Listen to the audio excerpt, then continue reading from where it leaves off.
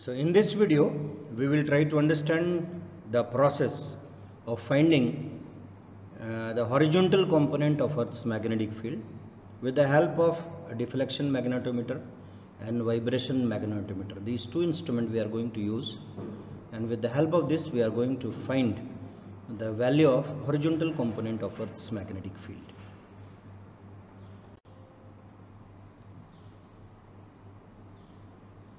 So let us see the instrument which is being used in this experiment. Two magnetometer we are going to use. One is known as the deflection magnetometer and second is the vibration magnetometer. This instrument which you are looking just now, it is the deflection magnetometer.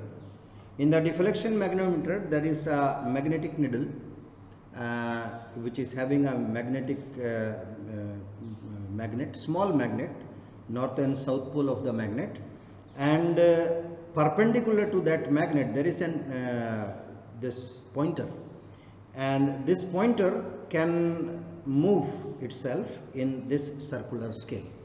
So this is a magnetic compass, nothing else, and this is one side of arm. For me it is the left arm of the magnetometer and this is the right arm. But when we are going to use this magnetometer, suppose we are orienting it in east-west direction, then obviously one arm will be called the east arm and the second arm will be called the west arm. Both the arms are having a scale, and scale is calibrated from the center of the needle. So from center the distances of the points can be measured with the help of this scale in the east arm as well as in the west arm. Both the scales are having their zero centered at the center of the needle. So that is the first magnetometer, that is the deflection magnetometer. The second magnetometer is vibration magnetometer. You can see this. This vibration magnetometer is basically having two screws here, with the help of which the height of the magnetometer can be changed, as well as this magnetometer can be made horizontal. This surface will be horizontal with the help of these two screws. We are going to use the spirit level for making it horizontal. Then this is one opener. With the help of this opener I can open this magnetometer. Inside it you can see a hanger is there, this hanger. In this hanger we can put the magnet. This magnet is hanged in the hanger, and while experimenting we will show how we are going to hang it. The hanger's height can be varied with the help of this one arrangement is there, the thread is attached to this, and the height can be adjusted with the help of this. Now whenever we use this magnetometer we try to keep it in magnetic north-south, and we keep the magnet. Obviously when we are keeping it north-south, the magnet is going to align itself along north-south. So in that position the magnet will become stationary, and whenever it is displaced from its mean position, obviously it will try to move to get its mean position, and this way it is going to start oscillating, and the oscillation will be a simple harmonic motion. So that's all about this second magnetometer, that is the vibration magnetometer. The next instrument which we are going to use for the measurement of length and breadth of the magnet is a vernier calipers. So what you are seeing just now is vernier calipers, and let me show the parts of this vernier calipers, and every part we are going to explain, and then we are going to see how we can read this vernier calipers. So you can see this is a vernier calipers. This scale is the main scale and this scale is the vernier scale. Again you can see in the main scale there are two scales, one is the lower scale and the second is the upper scale. The upper scale is in inches and the lower scale is in centimeter or millimeter. So obviously whenever we are going to use a CGS unit, we are not going to consider this upper scale. Instead we are going to consider only the lower scale. because we are not using FPS unit. So this belongs to FPS unit. Now except that, so many parts are there. You can see this screw here, this screw. This screw is the locking screw. Whenever we slide and at any position we have to stop this vernier calipers for reading. Then with the help of this screw we can lock it. Second is the second scale, which can slide over the first scale. You can see this is the moving scale. This scale is the moving scale. This is moving scale and this is the fixed scale. So this is fixed jaw, this is moving jaw. This one is the moving jaw, this is the fixed jaw. This is main scale, this one is the vernier scale. So we are going to use this main scale as well as this vernier scale only. Now this is the slider, we push it and by pushing it we can slide. So this is the slider, this one. Now first of all we have to take the zero error of this vernier calipers. For getting zero error, what we do, we make the moving jaw, we bring the moving jaw in contact with the fixed jaw. And when this is the position, then we see what is the position of the reference mark of main scale and the reference mark of the vernier scale. You can see here, this is the reference of the main scale, this one is the reference of the vernier scale. They are coincident, there is no difference. So obviously we can say that in this vernier calipers the zero error is equal to 0. Now second thing is we have to calculate the least count or the vernier constant of this instrument. So to determine vernier constant, although the process is long process, but I am going to tell you each and everything about it. Basically the vernier constant is the difference in the length of one smallest division of main scale and one smallest division of the vernier scale. So mind it, the main scale has been calibrated in mm. So this is calibrated, this 10 mm means 1 centimeter, 2 centimeter, 3 centimeter, 4 centimeter onwards. Now the lower scale is not calibrated in mm. So what we have to find is, we have to find the difference in the one smallest division of the main scale and one smallest division of the vernier scale. So one smallest division, if you can see in this scale, from 0 to 10 mm is divided into 10 divisions. So obviously the smallest division of main scale is going to be equal to 1 millimeter. But the vernier scale is not having the same length.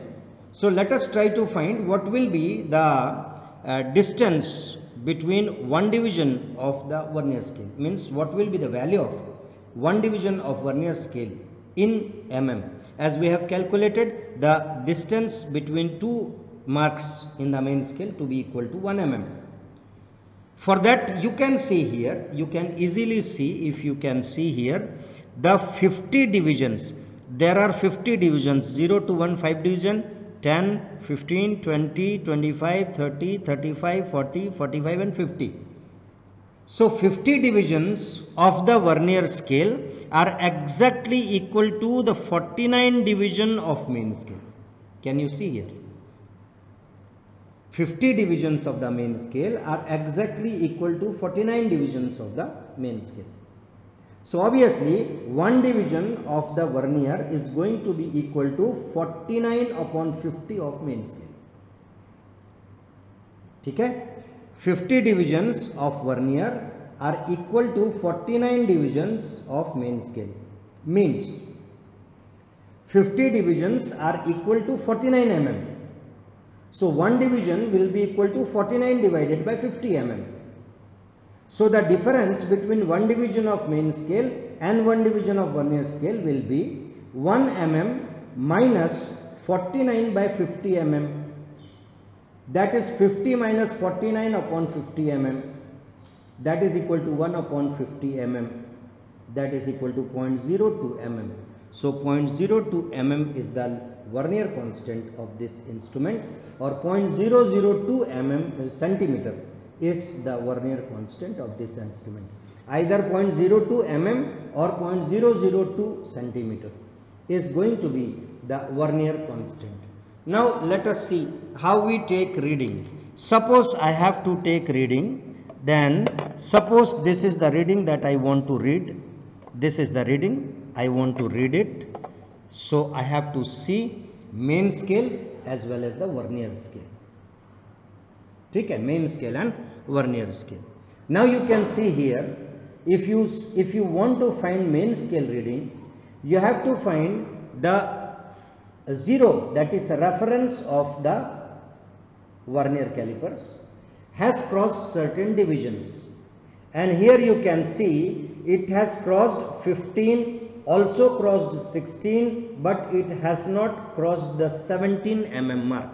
You can see here it is, this 0 has not crossed 17 mm. It seems to be a little bit coincident, but it has not crossed.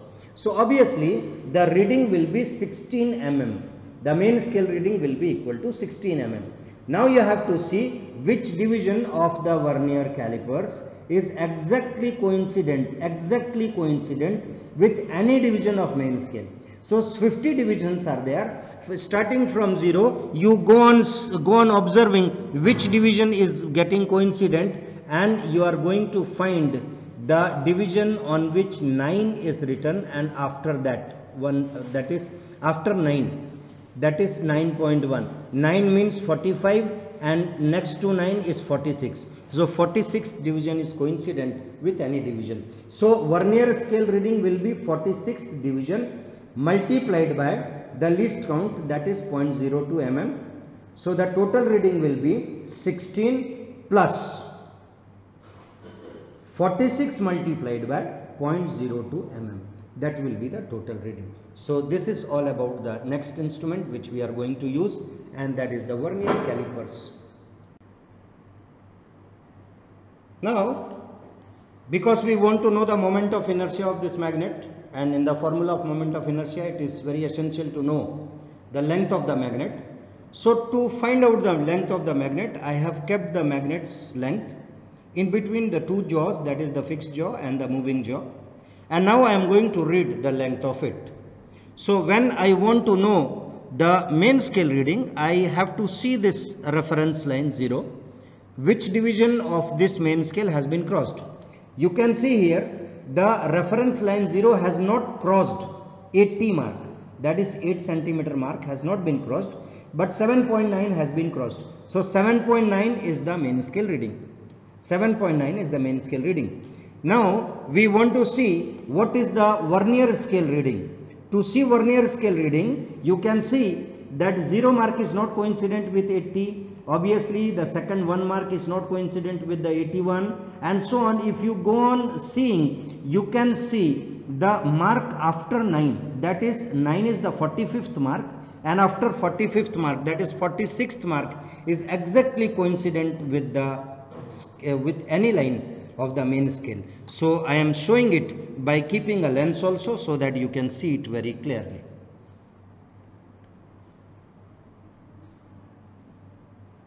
See the mark after 9. 9 is the 45th, and the next is the 46th. Even you can say after that, that is 47th mark is coincident. 47th is exactly coincident with the mark on the main scale. So 47 division is the reading of the Vernier scale. So main scale reading is 7.9 and Vernier scale reading is 46. So obviously the total reading will be 7.9 plus 47 multiplied by 0.002. So that will be the length of the magnet. So this way I get the length of the magnet. Now I have to find the breadth of the magnet, that is the breadth. To find the breadth, I am going to keep the perpendicular direction between the jaws. Now measuring the breadth, as I have measured the length also, I am measuring the breadth. In the case of breadth, you can see the main scale reading is the 16th mark, that is 1.6 centimeter or 16 millimeter is the main scale reading, and at the same time the mark that is engraved as 3 after 3, the first mark, that is 3 is 15th, means 16th mark, is exactly coincident on any mark on the main scale. So 16 is the vernier scale reading, and 1.6 centimeter is the main scale reading. So obviously you can find the total breadth. So now let us see the adjustment of the deflection magnetometer. And before performing experiment, we have to adjust this deflection magnetometer in a specific direction. Means the arms of the magnetometer should be aligned along east-west, so that the magnetic needle will be aligned along north-south. So for doing that, first we have to align the zero of the magnetometer, this zero of the magnetometer, the line joining these two zero must be parallel to the axis of the magnetometer. And to do this, what we do, we take a scale, we keep the scale in such a way that 0, 0 are on the scale. Now you can see this scale which is kept above is not, it is not visible to you that it is touching 0, 0 mark, although to me it is visible that it is 0, 0, but if you want to have according to you, obviously this is 0 mark and this is 0 mark. Now you can see the 0, 0. 0, 0 is on the above scale, and the magnetometer axis, this scale is not aligned with the above scale. So let us rotate the complete magnetometer, that is the compass, in such a way that the 0, 0 gets aligned with the axis of the magnetometer. So I am rotating it. See, the complete compass is being rotated, and I have brought it just above the scale. Both sides of the scale you can see the parallel line is left. Here in this portion you can see, here also you can see there is a definite gap left. So now the scale has become parallel, means 0, 0 of the compass is aligned with the axis of the magnetometer. So this is the first adjustment.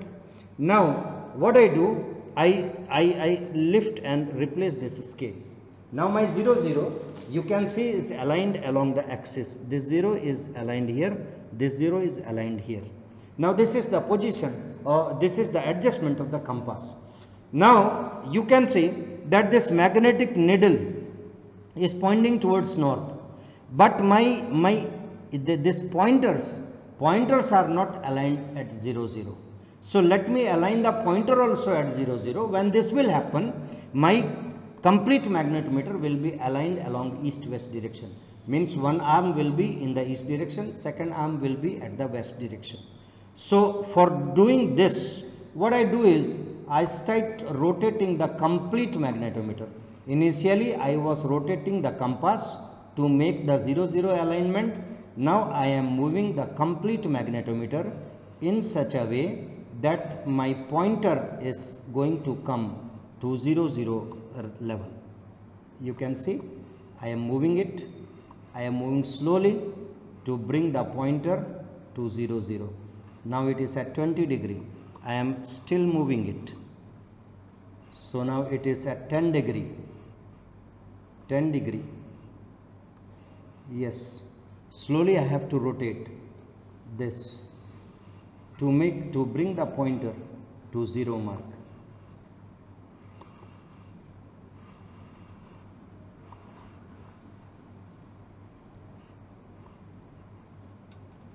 Now you can see the pointer has come to 0. Now it is exactly 0. To you it is not visible because the camera is a bit tilted, but to me, to the experimenter, it is very much clear that now the arms are aligned along east-west and the pointers are at 0, 0. You can see the pointer as well as you can see the image of the pointer. Whenever you have to take reading, you have to keep your head in such a position that the pointer and the image are coincident. Then only you are going to take reading. Now my arm is aligned along east-west. the pointer is also at 0. Now we start performing the experiment with the help of deflection magnetometer. What we have to do is, we have to take a specific magnet, we have to keep the magnet exactly at certain distance from the magnetometer, center of the magnetometer, and then we have to find what is the deflection produced. So total 8 reading for one position are to be taken. So let us first try to find the deflection for a definite position of the magnet. So now we start performing the experiment. See, I have brought the north pole of the magnet in one arm, and when I am keeping it around say 10 centimeter from the center, you can see it is the 10 centimeter mark, then the deflection is above 70, it is above 70, around 80. So we have to choose the position for which the deflection lies between 30 degree to 60 degree. That's why I slide it in the backward direction and I try to bring it around say this 12 centimeter mark, and when I am keeping it at 12 centimeter, you can see the deflection is still above the 60 degree. That's why I move my magnet still in the backward direction. So I am taking it again further away from the center of the magnetometer, and now you can see the reading is approximately 60 degree. It is around 60 degree. Now what we have to do, from here I can start taking reading when the deflection is 60. So to adjust the magnet exactly at say 13 centimeter, I keep this scale like this. Both the 13 centimeter mark are going to be in contact. Here you can see this is the position, this is the position where I am keeping the both the 13 centimeter mark coincident with this scale, and now I put the north pole of the magnet touching it. So this is exactly 13 centimeter adjustment. Now the north pole is in one arm and it is at 13 centimeter. Now I have to take the reading of the magnetometer. To take the reading of the magnetometer, what I told you, you can see the pointer as well as the image of the pointer. So keep your head in such position that the image and the pointer are coincident. Here the reading is exactly 60 degree and here the reading is a bit 62 degree. So the reading will be 60, 62. It is 60, 62. Okay. Now in the second reading we are going to, two readings we have obtained. Now for next reading I am going to slide it to say 14 centimeter, and sliding in 14 centimeter, again I tap a little bit and again I want to find the reading. Now you can see the reading of this pointer is around 50 degree and this is around 52 degree. So 50, 52, 4 readings I have taken. So 2 readings are in one arm having a definite pole. In the third I am keeping the face at say 15 centimeter mark. Again I see this is at the 15 centimeter. The magnet is exactly at 15 centimeter. This is kept at 15 centimeter. And now I am going to take the reading of the magnetometer. It is around say 19 degree. It is 19 degree and obviously this will be 21 degree. So in this arm keeping north face I have taken reading. Now what I have to do is, in the same positions, say in 13 centimeter, I have to bring the south pole to the 13 centimeter. Now the south pole is touching the 13 centimeter mark. Now again I have to take the reading of the magnetometer. I tap it a bit. You can see the reading for the 13 centimeter is above 60 degree. It is above 60 degree, so I bring it backward. I bring it to this position. Now still it is larger at 15 centimeter.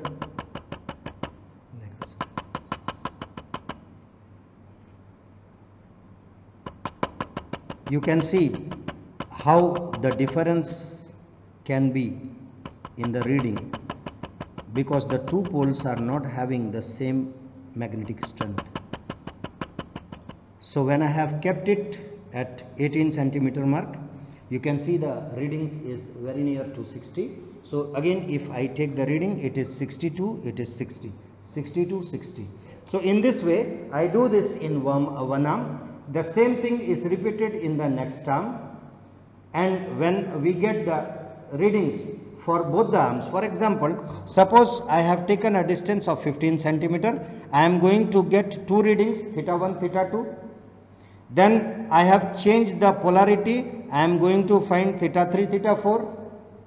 Then I keep the same at the 15 centimeter mark, north pole towards the magnetic needle, that will be theta 5, theta 6, and I will rotate and keep the south pole towards the magnet. Again I am going to get two readings, that is theta 6 and theta 7 and theta 8.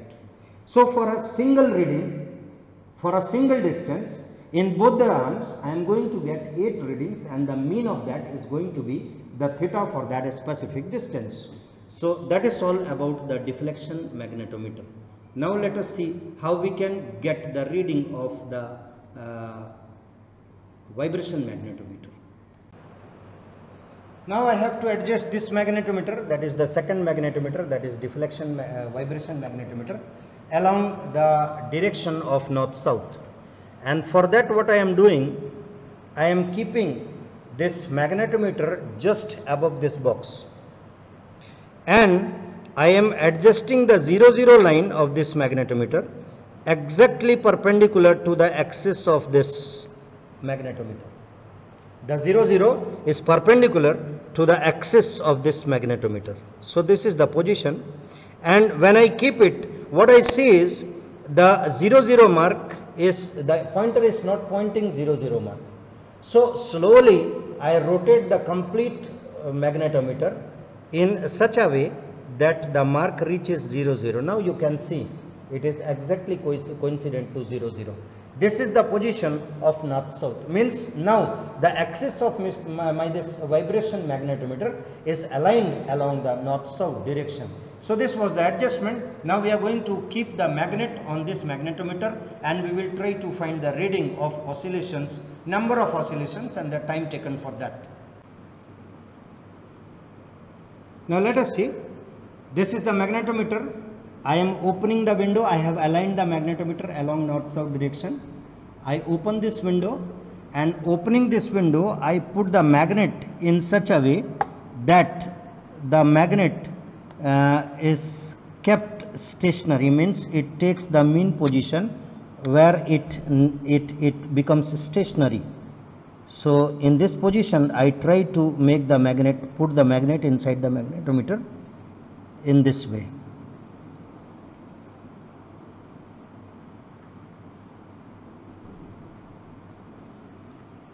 And I close this window slowly, and I let the magnet be stationary for certain specific time, because now it is moving to and fro. So this motion should be avoided. So I am going to give it ample time so that this becomes stationary and it aligns properly along north-south direction. Now this is the magnet, and it is approximately stationary. Now I bring another magnet near it to give a little bit oscillation. You can see the magnet starts oscillating. This is the oscillation produced in the magnet. Now we will try to count the number of oscillations, and at the same time we are going to see the time taken. The time will be measured with the help of the stopwatch, the working of which is already been told to you, and the least count is obviously 1/100th of the second. So let us start counting the oscillations and the time taken. So let us start counting. Whenever this is going to cross the reference line, we are going to start, and again when it touches it, we will consider it one complete oscillation. So I start just now. I start counting. I have not started yet. I am going to start just now. So this is one complete oscillation, 2,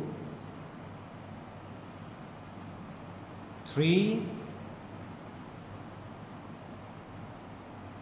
4, 5, 6, 7, 8, 9 and 10.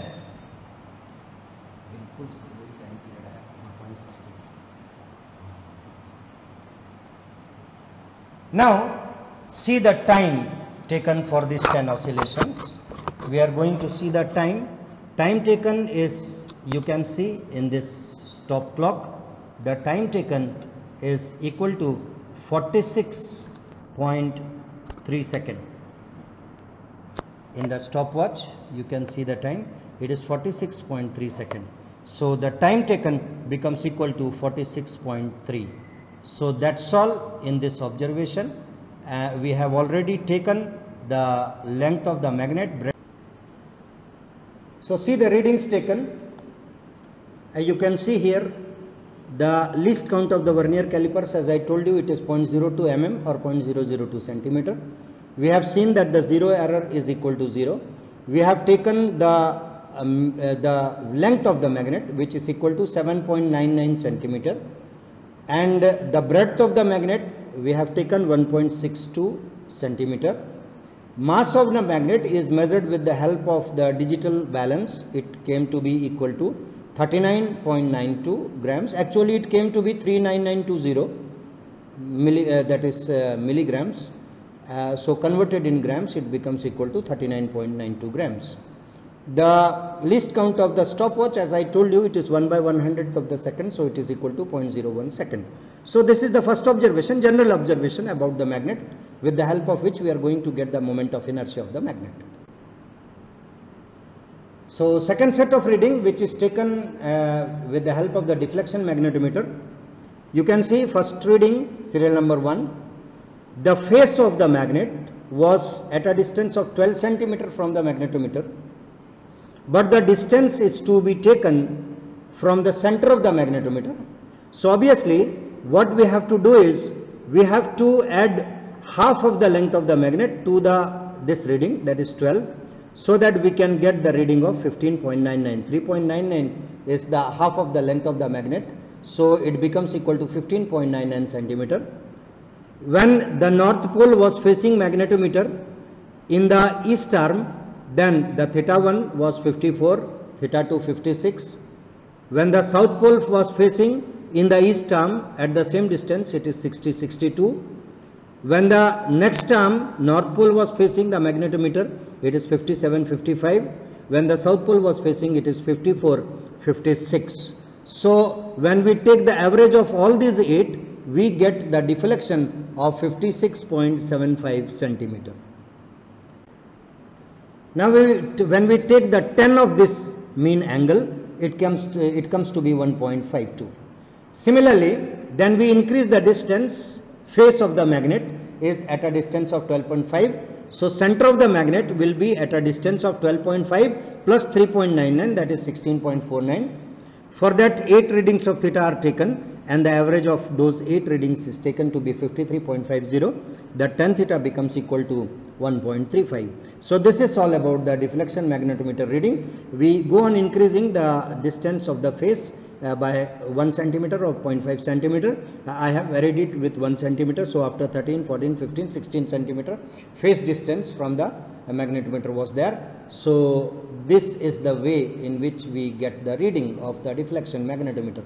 Now the second is the vibration magnetometer. Time period of oscillation is to be determined, and that has been done. So let us see how the reading comes. So see the reading of the vibration magnetometer, serial number 1. We have taken 20 oscillations We find the time to be equal to 90.33 seconds. So to get the time period, what we do, we divide this time by 20 oscillations to get the time of one oscillation. It comes to be 4.52 seconds. Similarly, for 30 oscillations, time was equal to 143, that is 2 minutes 23 seconds and 0 fraction of second. So the total is 143.6 second. 143 divided by 30 comes to be equal to 4.77. Similarly, for 40 oscillations, we have taken time and got the time period, that is the time period of oscillation. We have to get the mean of all these. So I have to add 4.52, 4.77, 4.75. The total is to be divided by 3 to get the mean oscillation time, which comes to be equal to 4.68 seconds. So this is all about the reading. Now let us try to calculate the H, that is horizontal component of Earth's magnetic field. Now see the calculation. In the calculation, first we have to calculate the moment of inertia of the magnet. For that, the formula is W multiplied by L square plus B square divided by 12, where W is the mass of the magnet, L is the length of the magnet, B is the breadth of the magnet. Putting the value, mass is 39.92 grams, length of the magnet is 7.99 centimeter square, plus B, that is breadth, is 1.62 whole square divided by 12, which comes to be equal to 203.64 gram centimeter square. So this is the moment of inertia. Now the formula for horizontal component is, it is 2 pi divided by T multiplied by D square minus L square. The pi is having a value of 3.14. T is the time period which we have been calculating, and that is equal to 4.68 seconds. D is the distance of the center of the magnet from the needle.